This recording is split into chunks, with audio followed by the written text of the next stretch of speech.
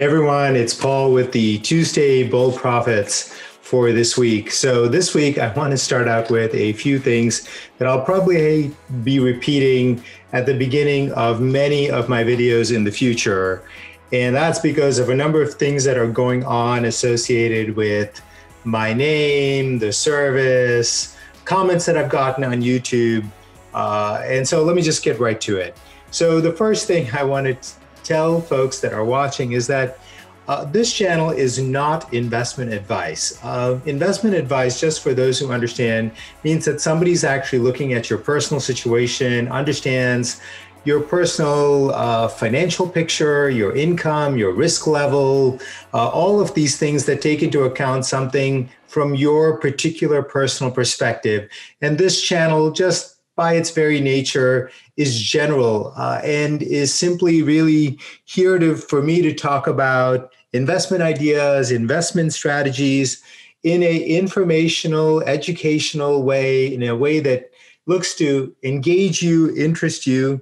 And it's also secondarily there to tell you about, to promote even our investment newsletters from my publisher, which is called Bold Profits, which is also owned by a bigger publisher that is called Banyan Hill.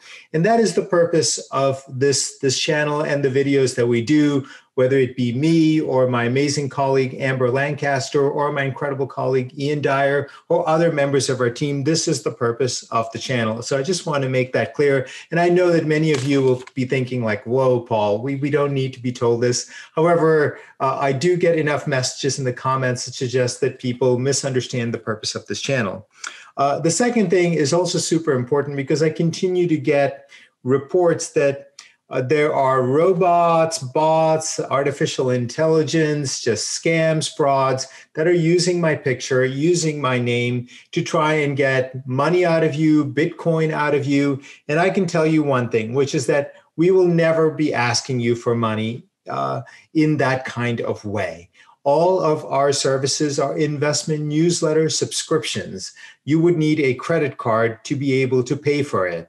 So no one from our team, for our publisher, is ever going to ask you to send money through any social media app like WhatsApp or Facebook or Twitter or Snapchat or any of these social media apps. If you're being approached by anyone asking you to send you money, it is a scam, it is a fraud, it is designed specifically to take money out of you, and you will never, ever get that back. So please avoid interacting with anyone that approaches you for money. And there are a lot of these things going on in the YouTube comments. And I can see that a number of people are taking these approaches seriously and thinking that it is actually me. So once again, any approach asking you to send money, cash, Bitcoin, cryptocurrency, or anything else like that is a scam and a fraud. We sell subscription services. If you're invited to subscribe to something by email, most of the time, that's the way that we do it. Sometimes we also have ads, including on YouTube, on Facebook, on the internet. They will ask you to put a credit card to buy something that's an investment newsletter subscription. So that's point number two.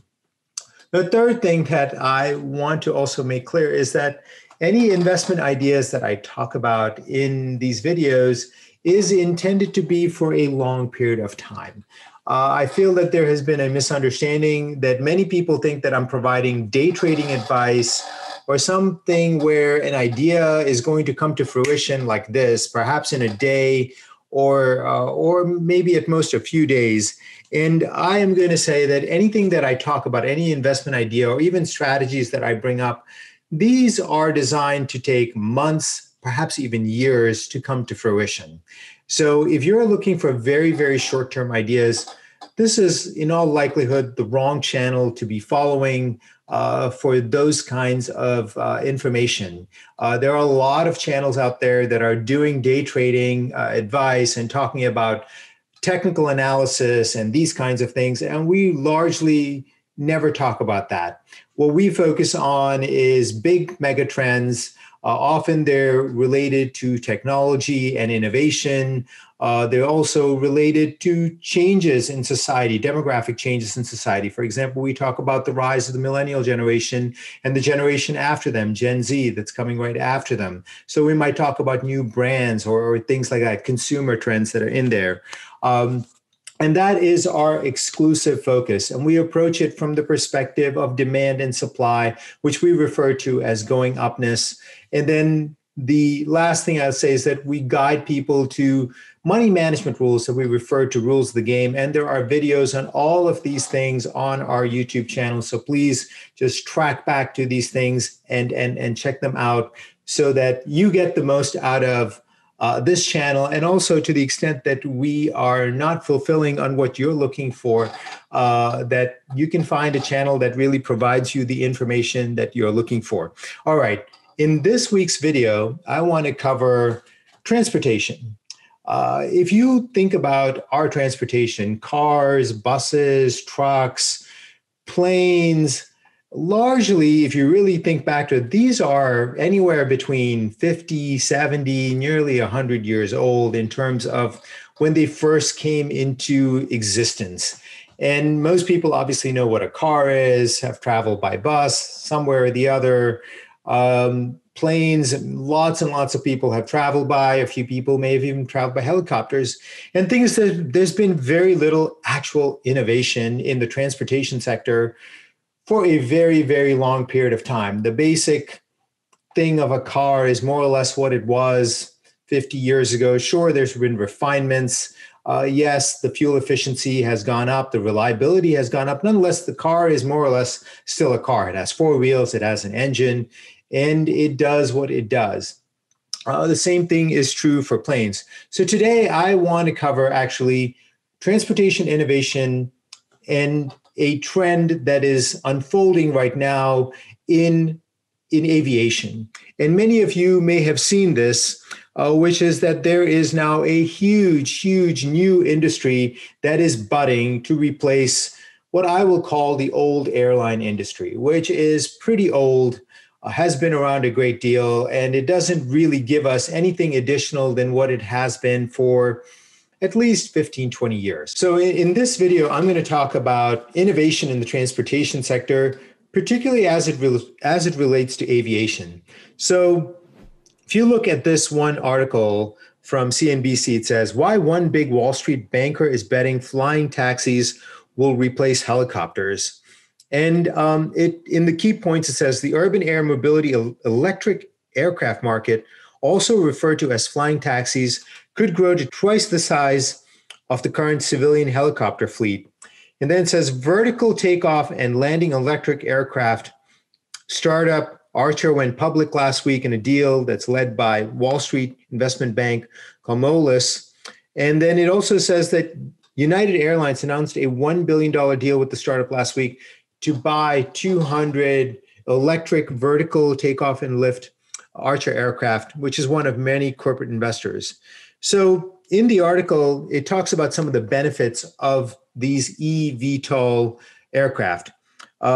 This comes from Moelis, the banker. It says these vehicles will be 100 times quieter, they will be significantly safer, and they'll be significantly cleaner and significantly cheaper. So four significant benefits of the coming innovation in aviation. In other words, we're going to have aviation choices that are quieter, safer, cleaner, and cheaper. And that's very much in the nature of innovation. It provides and delivers on these kinds of things.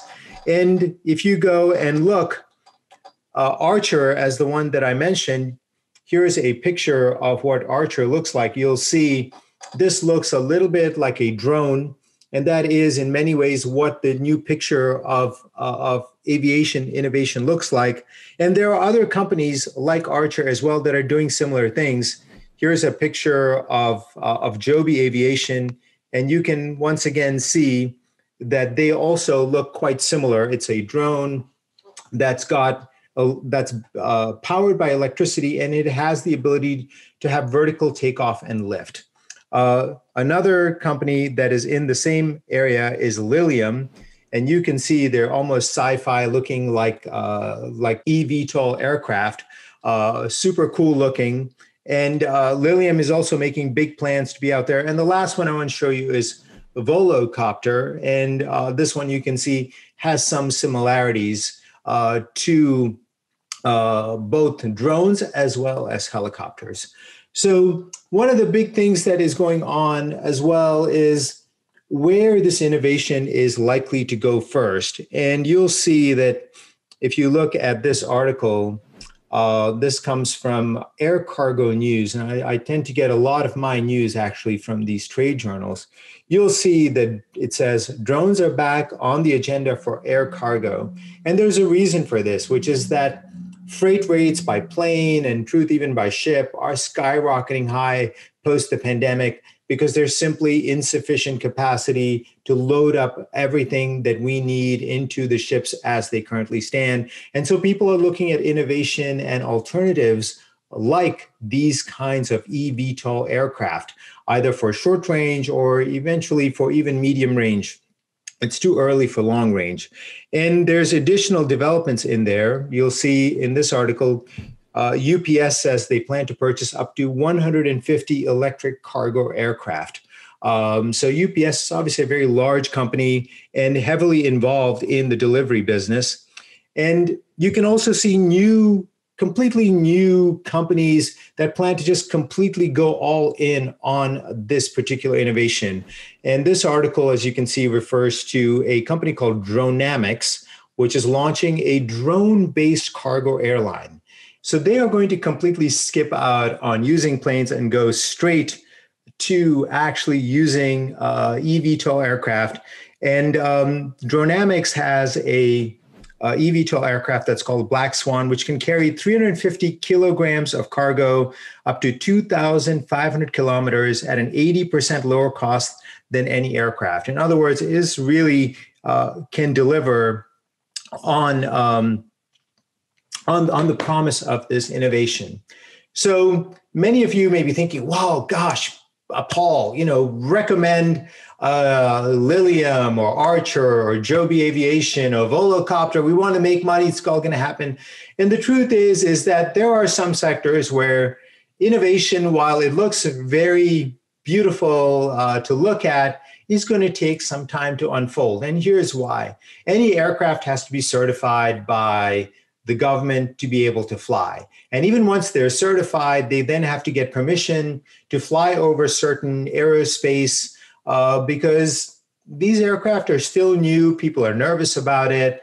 Then there's obviously existing aircraft that are out there. So you have to find sort of room for these to travel safely where they're obviously not a danger to regular people or to existing aircraft. So my point is that this innovation is going to unfold slowly over time. It's unlikely to unfold in a day or a week or a month or even a year. This is going to take some number of years to unfold, and it'll first be a small thing, then become a slightly bigger thing. And then just like the airline business, which today we take for granted, it took 30, 40, 50 years to unfold. And in all likelihood, this will take probably 5 or 10 or maybe 15 years.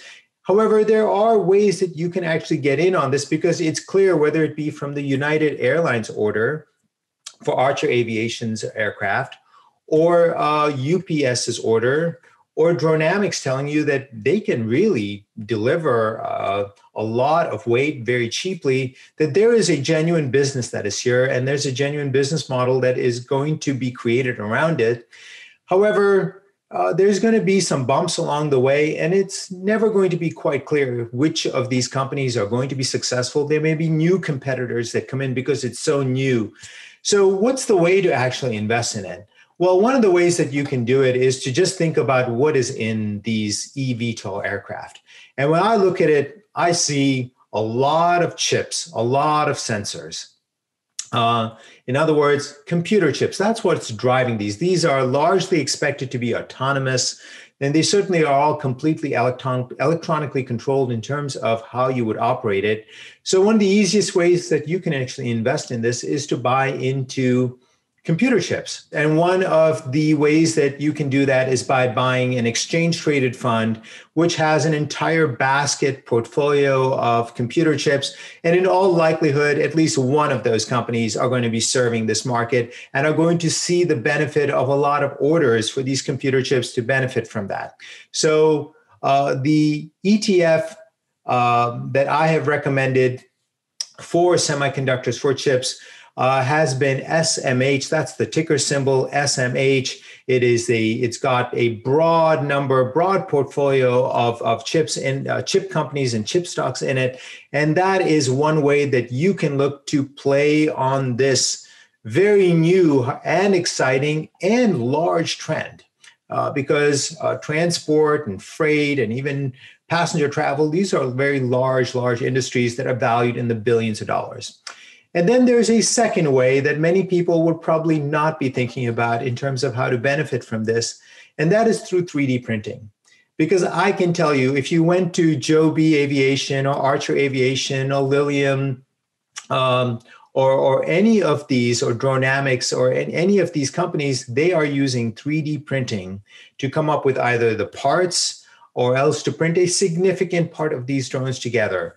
And so this is a secret way to get into this innovation, and in truth, many different innovations, including space and others. And the way that we have told you to get into 3D printing, if you are looking to sort of benefit from this new industry that is coming up, is to buy into an ETF called which has the ticker symbol PRNT, which is the ARC Innovation 3D Printing ETF.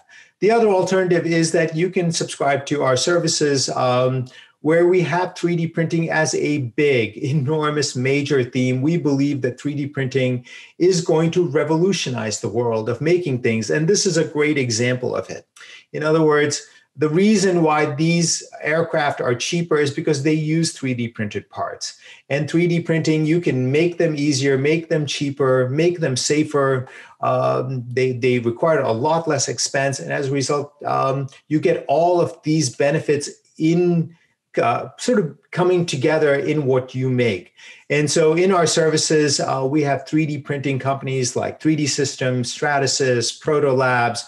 We have smaller companies in 3D printing that are really all across our services. As I like to tell our readers, we're all in on 3D printing across everywhere. We believe that this is a transformational, revolutionary technology that is changing the world. Not going to change, is changing the world. So you're interested in that. The cheapest, easiest way for you to get started in terms of seeing these ideas is Profits Unlimited. That's my flagship newsletter. It goes for $47, I believe, is the offer that will be in the link. If you click on profitsunlimited.com, there's a link down below if you just want to go to the internet and type it in, profitsunlimited.com. That initial deal, I believe, is for $47, something like that.